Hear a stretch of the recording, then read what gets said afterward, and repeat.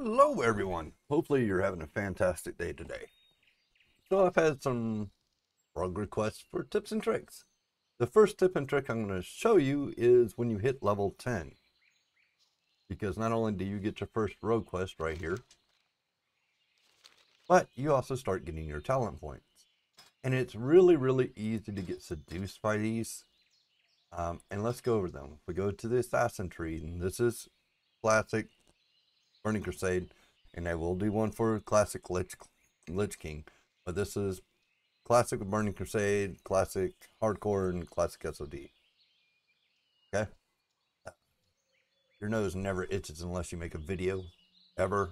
So I'll give you that piece of advice real quick. Um, so let's go over these. Like I said, this can be very seductive if you've never played a rogue before and you've not seen the end game.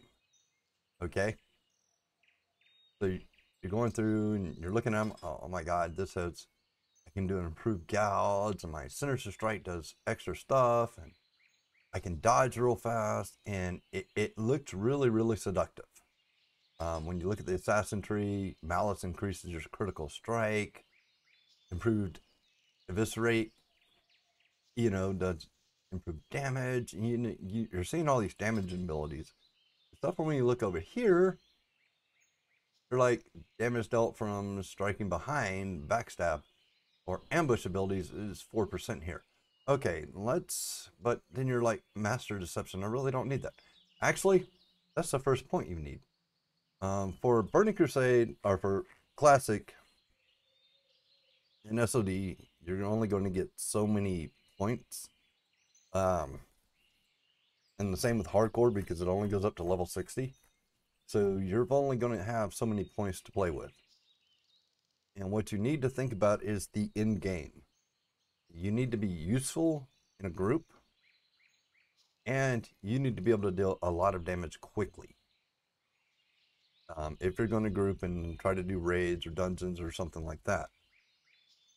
And like I said, and if you're just going to go around playing a bit, combat just is so seductive, and it's so easy to get lured into this straight off on your first talent point, because you see this. Reduce energy cost, that means you can do it more often. You don't get hit as much. The effect duration of gouge, which will allow you to bandage in battle or use a potion or whatever. You can bandage and use a potion, by the way. And you start looking at, hey, weapon chances, and you look at combat sword, and everybody just goes straight to here, or they'll go over to assassin and they'll start, increase critical strike. But your very first point actually needs to be here, and you actually need to run down this tree, okay? Because you're going to need this. You're going to need master deception, camouflage, improved ambush, and most importantly, improved zap. Because unlike retail, zap does not automatically put you back into stealth. You have to talent it. And if you want to go into groups and dungeons and do raids, you're going to need improved zap. It's called Imp Sap Rogues. Now you can take this tree and go down just to here, and that is perfectly fine. That is what I did in vanilla. Actually, I had to respec to take it, because I got lured in by combat and assassin.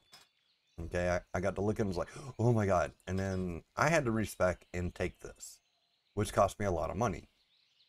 So I'm going to show you the talents as I level on this character, what I take. And I will tell you, going down the subtree first is hard. It's very hard to level this way, but once you start going into either assassin or combat, and you're going to want to take, and I'm going to show you the talents I do take. It's master deception. It's going to be camouflage. It's going to be improved ambush, and it's going to be improved zap. Okay, so that's a bunch of points right there. Then I'm going to come over here, and the only one I'm going to take here is Malice. I don't need the rest of them. Because a lot of them I'm gonna be soloing a lot of stuff, so I'm not gonna worry about backstab. Backstab can be used either in stealth or unstealth. However, backstab is generally better in a group. But since I'm gonna solo a lot of stuff, I'm not gonna be using backstab as much. I will be using ambush quite a bit. And from there, I'm gonna take lightning reflexes, precision. I am not gonna be. I may take deflection depending on how many points I absolutely have to get, or that to get up to. But I will be taking dual wield specialization. I will be taking sword specialization and dagger specialization. However, you don't have to take any of this. But like I said, coming down here is very useful. And you can go down any of these trees. All of these trees are viable for leveling. They're all viable for doing great amount of damage. Even if you decide to come, just go sub and come all the way down and take every talent you can, you're fine. But the best actual thing is a mixed spec. It comes down to Imp Sap. It takes Malice, and hopefully you have enough points for Ruthlessness or Relentless Strikes. And you come down and you do whatever specialization. Now for PvP, here's a big thing. For PvP, mace only. Don't take sword, don't take dagger. I see a lot of people and they just get owned in PvP. Okay? In PvP, it's mace. For the simple fact,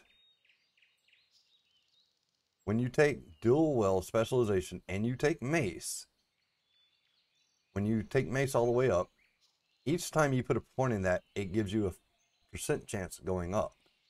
So as you can read, increases skill with maces by 1. Gives you a 1% chance to stun your target for 3 seconds with a mace. You're going to want to dual wield maces. And you're going to want to have that at 5 for PvP. Because each strike gives you a 5% chance to stun. And if you can keep your opponent stun locked, they can't do anything. So it is maces. Now the other tip here is actually going to be in your weapons. And I did follow, I told you in the last video about pickpocketing. I pickpocket all the time. This is why I have max skills.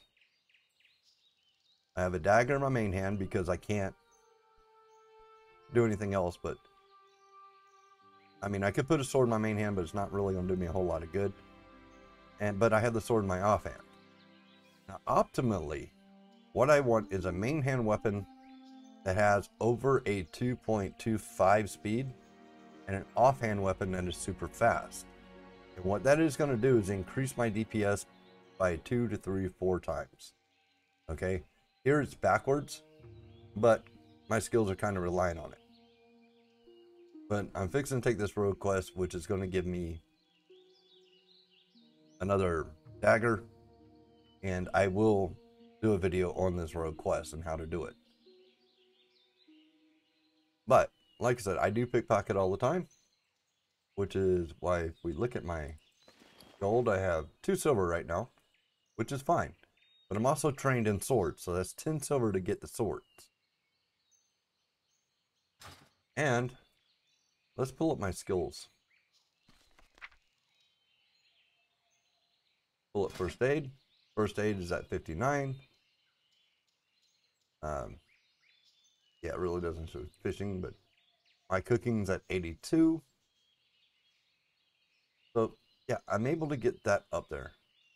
And my fishing is quite high. It's actually maxed. So,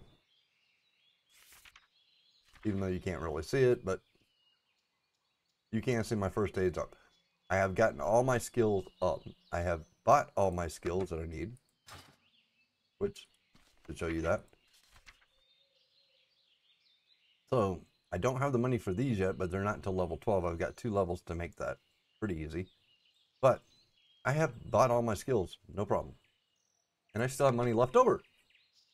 So those are my quick tips and tricks for this video. Uh, like I said, I will be doing a video on this specific request. I will be doing a video on Lich King rogues because they changed some of the talents out. I will also be doing hardcore because I had a request for, hey, you got any hardcore tips and tricks? I will level a rogue in hardcore and show you exactly what I did. And I will do Season of Discovery and show you what I took there because Season of Discovery is a little special. But it's special. So there's some things you can get by without having to do. Now the big thing is, it's going to be professions. Okay, when you take your professions, and we don't have a profession slot down here.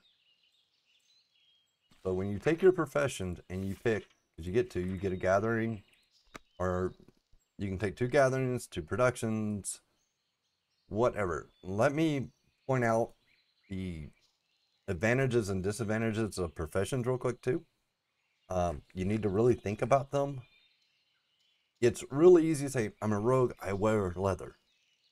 I want to go into leatherworking and skinning. If you're going to go in Dungeons and Classic, wrong idea. Because dungeon and raid gear will surpass your leatherworking. It will give you better gear. There's only one set that's actually good at in-game. The rest of them, you're going to pass up. And it's for like hardcore and Season of Discovery. The in-game stuff for leatherworking is really difficult to make because a lot of it's mail. So you have to make all this mail stuff and either disenchant it, sell it on the auction house, or just vendor it before you can make the Storm Shroud armor, which is the set that's going to be good. Other than that, the dungeon and raid gear is going to surpass anything you can craft. With the exception of swordsmithing, which is a blacksmithing subcategory. A lot of people don't know this actually exists. In vanilla, when you take blacksmithing, you get up to a certain level, you can choose to become an armor smith, a swordsmith, a weaponsmith, and you can take this subspec. Now, it is difficult to make these weapons, but in Classic, especially when you go into especially when you go into Burning Crusade, okay, at level 63 in Burning Crusade, you can make Blaze Guard. And then when you hit level 70, you start doing the heroic stuff, you can make Blaze Fury. And Blaze Fury is going to last you until tier 6 in the raids. It's a really, really kick-ass sword. So I always recommend go ahead and take mining and take blacksmithing. Even though you can't wear the gear for a while, but you can make your own weapons. And that is going to make a huge difference later on. Because the in-game weapons you can find, unless you get really lucky with some of the drops, the crafted weapons are going to do really well for you. And I will show you the in-game stuff. And on this character, I will be taking blacksmithing and mining. Even though the level that is really hard, I will take the time and do it. And show you the difference. And I will make another rogue that's leatherworking. And another option, a really good option set is, actually taking tailoring and enchanting on a rogue. Because you get to make your bags. Bag space is highly important. And you can do your own enchants, which is highly important. So if you take, something like tailoring with it, which is easy to get the cloth, then you can disenchant the stuff you make in tailoring and use it to enchant your own stuff. Another really good combination is herbalism and alchemy. You can make your own potions, and a lot of times some of those potions can save your butt. So you really have to think about what you want in the end game and what you want to do with it. Another really good one is engineering. though there's not a lot of leather stuff in engineering, there's a lot of utility stuff you can build. So, you really think about what you want to do in game wise, but I will show you the difference between taking uh, leatherworking and blacksmithing on two different rogues. I will level them both up. And I will do this in regular, classic, Lich King, blah, blah, blah. And my retail rogue is a blacksmith leatherworker because I can just make alts, go mine, go scan, send it to that rogue, bada bing, bada boom. And that is also an option. You can take two production professions and make alts to go get the stuff for you, which on hardcore I kind of recommend because that way you can just send the stuff to yourself. If that alt dies, no big deal. Okay, so your main's not dying. Uh, and two production professions like that in hardcore would be really great. You could take enchanting and alchemy together. You could take blacksmithing and leatherworking together. You can take engineering and enchanting. All the good stuff become really, really useful. But have alts go farm it and send it to your main. But for this video, I'm going to close this video down here, and then I will show you how to do this rogue quest in the next video. So stay tuned for that. Have a great day.